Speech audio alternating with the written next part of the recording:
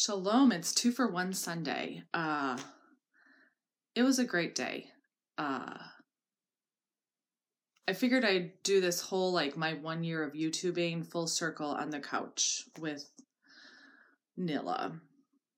I made a video last year, December 18th, 2018, something like that, December 2018. And my 2 dogs joined me at that time. Ruby passed away in March, and now we're just here with Nilla. Nilla, say hello. She's sleepy. And the title of this video is the comment of the week. I get a lot of amazing comments. Thank you. I'm going to start addressing some of the comments that I solicited regarding questions. If you had any questions for me, and I will get to those. I will, I promise. But this morning I got the notification on my phone that there was a comment. So I read it. It was kind of long. What I'm going to do is I'm just going to read the whole comment, and then it's really long, so I'm just going to comment along as I read this person's comment. So thank you very much from Sis King Cole. I don't know if you're a man or a woman, so I'm just going to say he for brevity. If you're a woman, I do apologize. And first of all, it sounds from the context of this comment that this is an act of Jehovah's Witness. So to that, I would say thank you so much, Sis King Cole, for having the courage to watch videos like mine. And I have been where you are. I have talked like you talk, and just know that I care about you. And as someone who believes in Jesus, I value your freedom.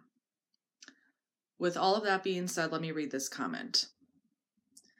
He left this today.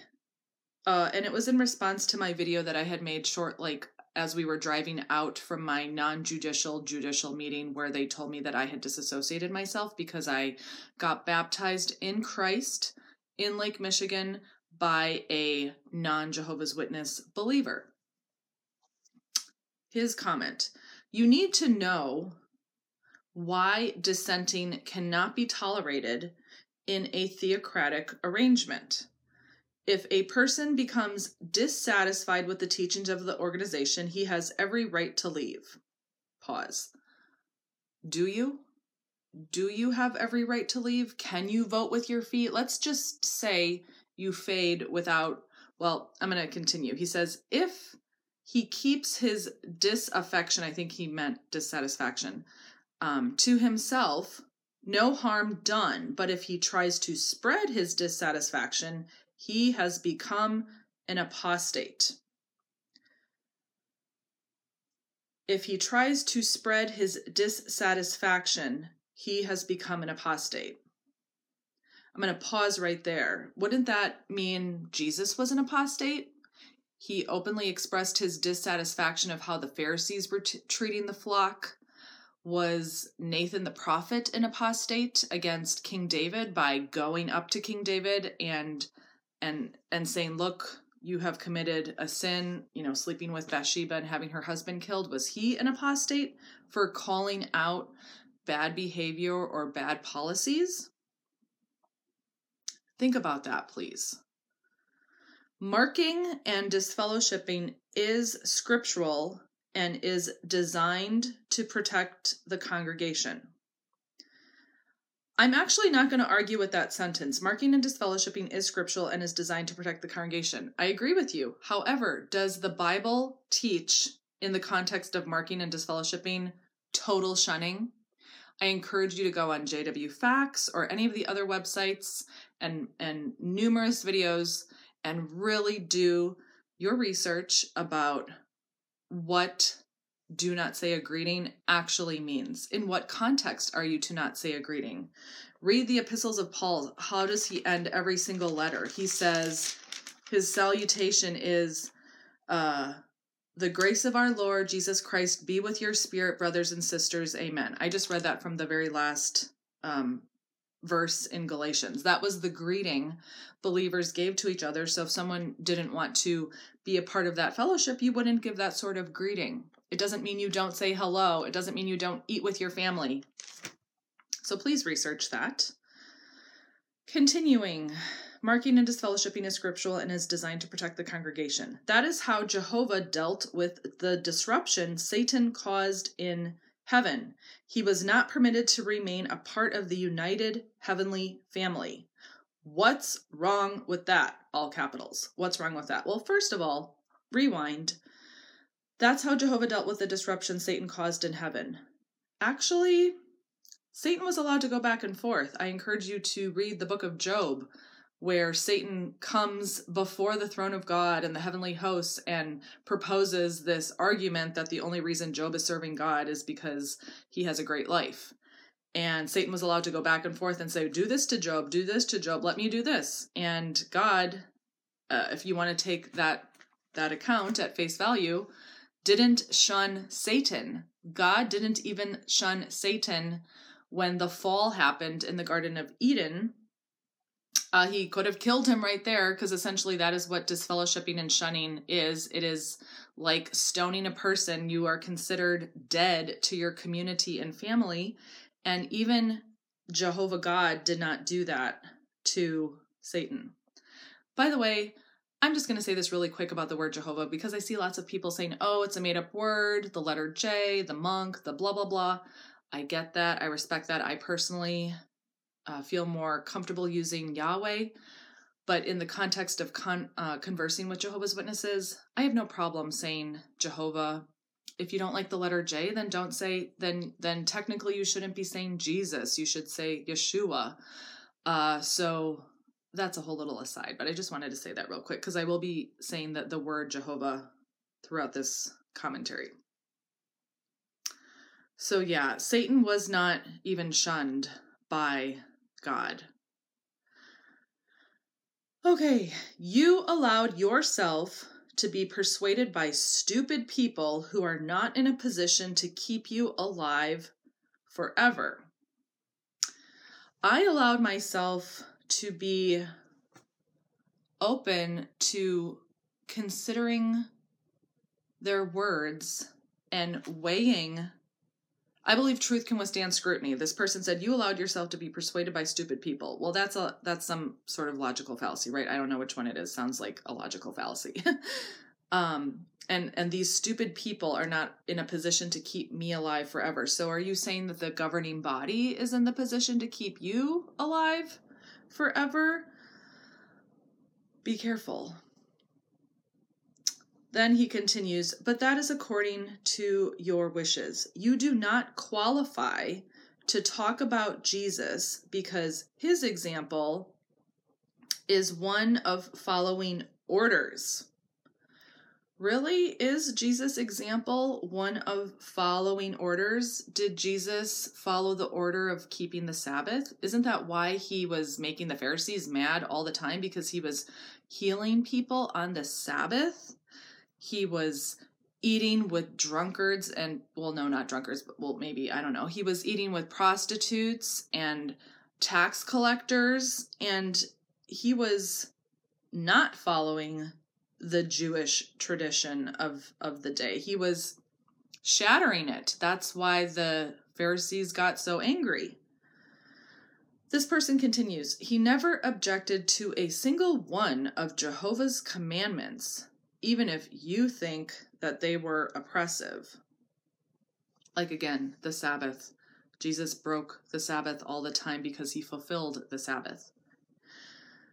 Then he quotes Hebrews 6:10, which out of this Bible says, for God is not unrighteous so as to forget your work and the love you showed, and this person emphasized these words, for the love you showed for his name by ministering and continue to minister to the holy ones. He left out that part, ministering to the holy ones. That's a whole other subject. Who are the holy ones? Who are the sons of God? Romans 8. So let's pause again, because it's so important. You know, when we were Jehovah's Witnesses, we were just like thrown all of these like scissor cut scriptures and just like told to gulp it down, where we never were allowed to like pause and say, let's consider the context. The whole point of Hebrews chapter 6, if you go to verse 1, and I'm still reading out of this Bible, is, therefore now that we have moved beyond the primary doctrine about the Christ, let us press on to maturity. So this whole chapter is about pressing on to maturity. And yes, God doesn't forget the work you did, but it's not even so much about like using a name like Jehovah that makes you special. It's about your faith and the fruitage of your faith. And I feel like I'm kind of getting off on a scenic track, but the NIV Bible doesn't even have the word name in that verse. It says, God is not unjust. He will not forget your work and the love you have shown him as you have helped his people and continue to help them. So I'm not really sure why he chose this scripture in all of this, but just to continue. Well, I guess he's going to explain now. He says, by referring to Jehovah as Almighty God, you acknowledge that you no longer qualify to bear his name and that you no longer have any love for his holy name. Well, I assure you, I have deep love for the divine name, what it means, his identity, his character, his purpose, his plan. It is glorious. And this person made a lot of assumptions about me, which is okay, because I would have assumed the same thing about someone who I was taught to consider a false Christian when I was a Jehovah's Witness. I would have made the same claim. So I do understand this person. He continues, by betraying your oath to Jehovah when you made your dedication, you can no longer expect his favor. So apparently this person feels that because I got baptized in Christ and was therefore, judged as disassociating myself by 4 elders, that equates betraying an oath to Jehovah. And this is the crux of the matter, I believe, for Jehovah's Witnesses, and I think it's the result of gradualism, is they really have substituted Jehovah for the organization. When they say Jehovah God, what they really mean, what Jehovah says really mean, is the organization. Like, that has become their God. And that was why I left, because I viewed it as idolatry. He concludes with, unless you turn around and show repentance, you will never be happy again. Again, I just asked this person, what are you expecting or thinking that I need to repent of? Now, mind you, I am a sinner. I beg God for forgiveness, and I repent of my imperfect flesh daily. I'm more aware of the fact that I'm a sinner now, post being a Jehovah's Witness, because I'm so focused. Do you hear my dog snoring? Maybe she'll have a dream. She gets real animated. Sorry. I'm even more aware of my sinful nature now, because God's grace is at the forefront of my daily walk with the Lord, because I know I can't work for salvation. So it's because of grace that I am so thankful I'm not under law. This video concludes with his words, your videos will not and cannot harm Jehovah's organization. First of all, let me assure you, I have no desire to harm the organization. Let's say I have no desire to harm the brotherhood.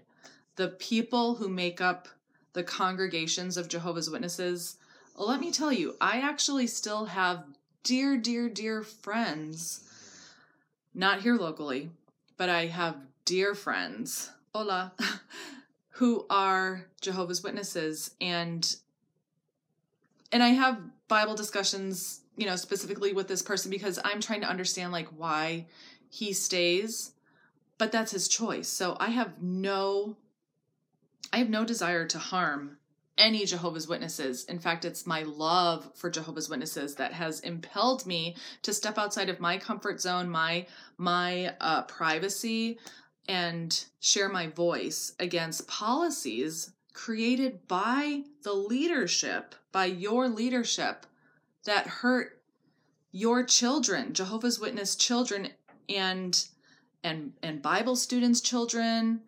I'm talking about covering up child sex abuse, and I'm also talking about the shunning policy.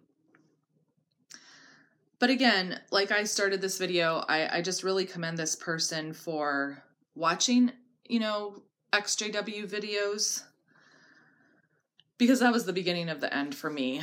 And also the beginning of the end for me was reading this book, which honestly, I started with this book, believe it or not. This book without Watchtower literature. I just encourage you to beg for Holy Spirit to be your teacher instead of 8 men in New York who write articles.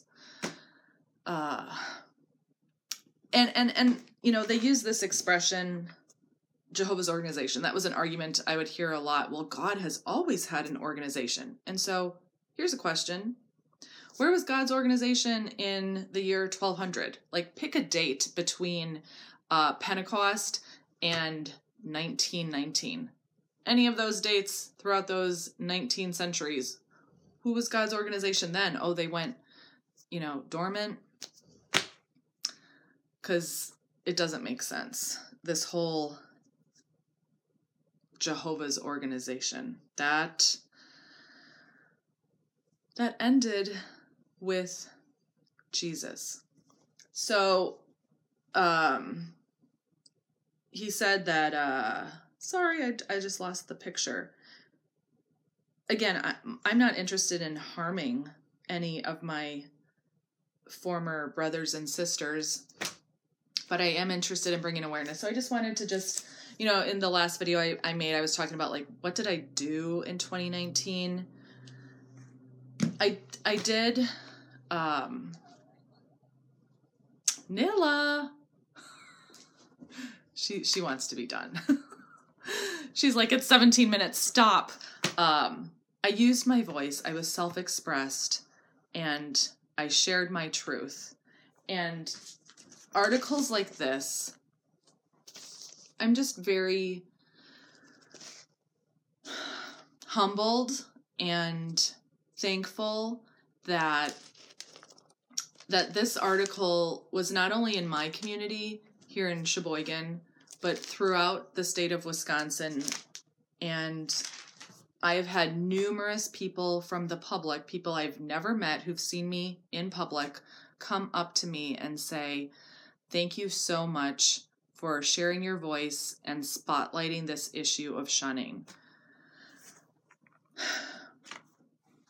We just can't afford to have any more suicides and family breakups because life is precious, family is precious, friendships are precious, and to throw people away because they don't want to be part of your religion is shameful and not of God.